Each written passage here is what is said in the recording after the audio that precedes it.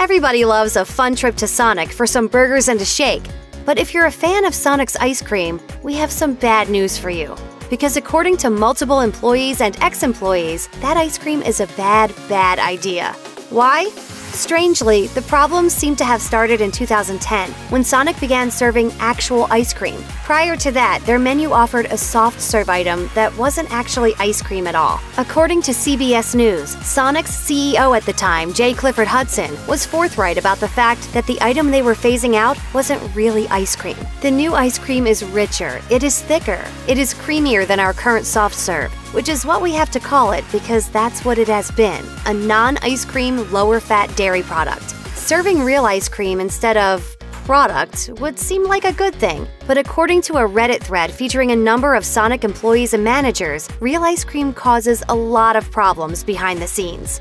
That's because the downward-facing blades on the blender Sonic uses to make their ice cream blast tend to get gummed up quick, especially when customers add in a bunch of candy and other toppings. So the blender has to work extra hard, so hard in fact that it often causes the cups to burst.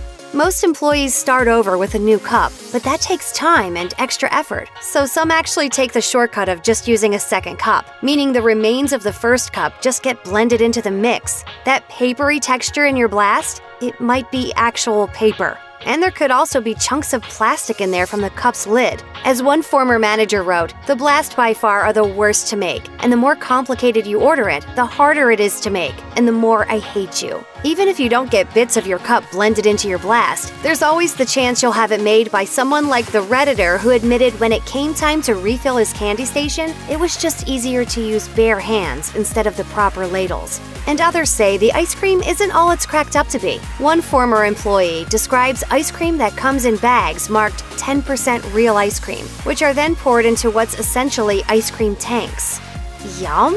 That general process was supported by another employee who took to Reddit to share just how bad it could get. They say they worked at one location that just about never cleaned the machine out. "We added new milk into the old milk over and over without first dumping the old milk out." Milk was a bad choice. In 2018, the Atlanta Journal-Constitution ran an article about a local Sonic that proved just how gross a less-than-sanitary restaurant is. Among the violations, mold in the ice machine and ice cream mix being stored in a hand sink well above the correct temperature. They're definitely not alone in it either. Food Quality and Safety says keeping ice cream, frozen yogurt, and other dairy machines clean and sanitized is one of the biggest health and safety challenges many restaurants face. The inspector also noted black mold had fallen into the unprotected soft ice cream mix.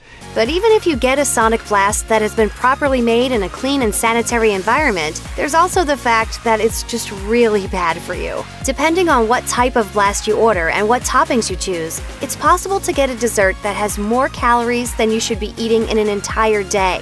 The peanut butter and cookie dough, triple chocolate, turtle pecan, and even the banana split master blasts clock in at around 2,000 calories each, and they're all hovering around 100 grams of fat as well. The peanut butter and cookie dough has an almost unthinkable 144 grams of fat. The shakes aren't much better, and even the basic hot fudge sundae has 520 calories and 26 grams of fat. So next time you're at Sonic, do the smart thing and stick to the burgers and fries. For once, they may actually be the healthier option.